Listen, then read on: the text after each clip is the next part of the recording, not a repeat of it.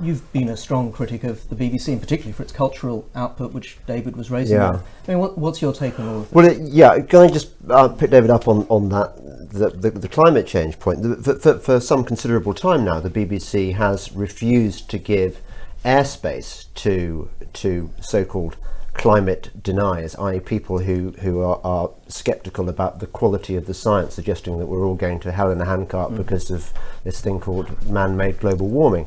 I think it's a complete journalistic failure, because actually the issue is still very much open for debate, and I would disagree strongly with the notion that it's scientists who know everything versus deniers who know nothing, which is what you were kind of implying. Nevertheless, I think the bigger problem with the BBC is to do with things that aren't to do with current affairs. The fact that you cannot watch, for example, a BBC drama now without seeing this tick box United Colours of Benetton casting, for example.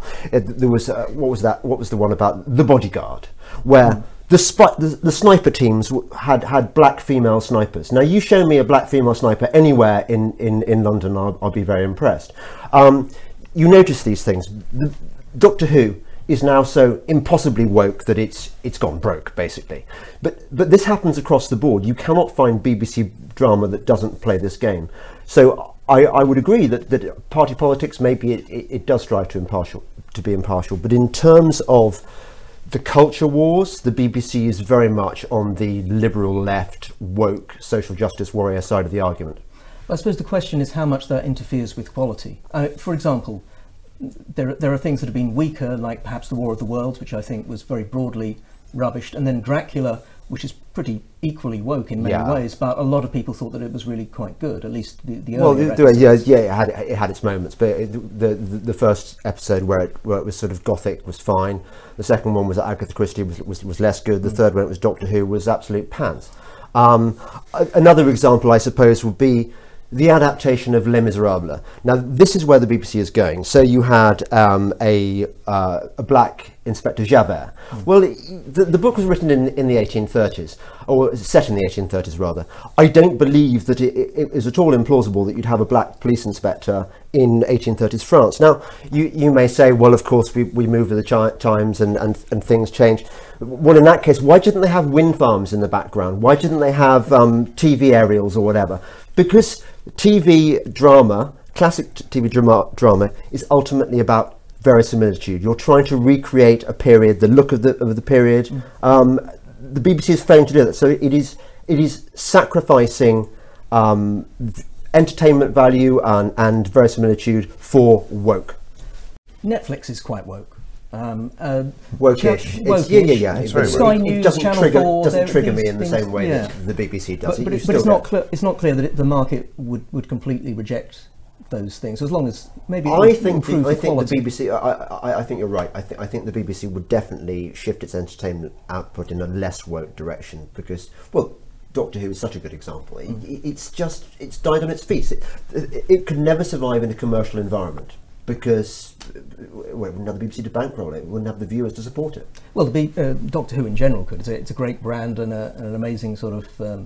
They've pretty much killed the brand. I mean, they've pretty much given us a sort of black female James Bond, haven't they? They've done the equivalent thereof. Well, I haven't seen the things. When it first launched, it was quite good. It was, it had learnt from Buffy the Vampire Slayer and.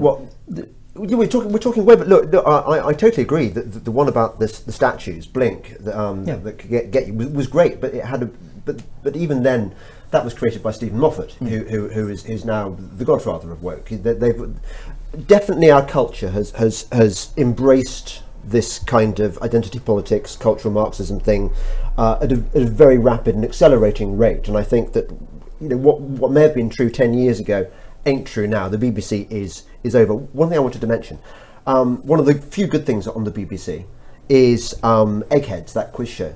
And I understand that the BBC is really bothered by Eggheads, the fact that it's mostly watched by older people, and they're thinking of scrapping it just because the audience don't fit into the right profile. Now, what kind of institution? We shouldn't be supporting an institution like that. That's wrong. Of course, journalism and the arts are both very left-wing professions, sort of by their nature.